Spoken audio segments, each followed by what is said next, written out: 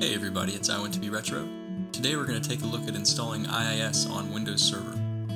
To get started, launch Server Manager and click on Add Roles and Features. Click Next in the wizard. Leave Role-Based Installation selected and click Next. Select the current server and click Next. Check the box next to Web Server IIS and click Add Features on the pop-up, then click Next.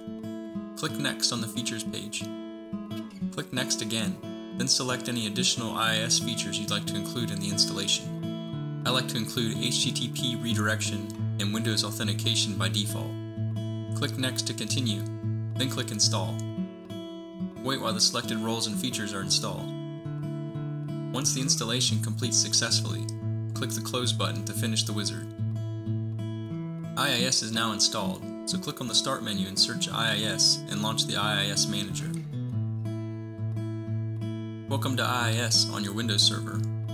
To demonstrate that we have a working web server, I'll navigate to the web root and create a test HTML file.